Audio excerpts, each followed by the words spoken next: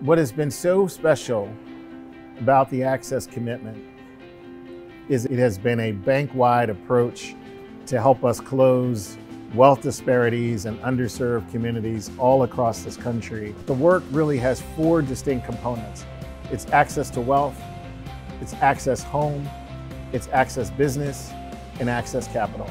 I could not be more excited in the way that we continue to be committed to the work of diversity, equity, and inclusion. We learned that language is access, so we've evolved to make meaningful investments in the Hispanic community. We've hired access business advisors who are serving Hispanic communities all across this country. We're hiring financial advisors and training advisors to be able to better serve that community. We have hired more bilingual mortgage loan officers who can demystify that whole mortgage process and the home ownership process so that they can move into the American dream. In order to serve these communities, you have to build trust, you have to do a lot of listening, and you have to understand what the barriers are to obtaining that financial information and the financial resources. We are building a new capability at the bank that we are calling inclusive growth, clearly articulating the business case of DEI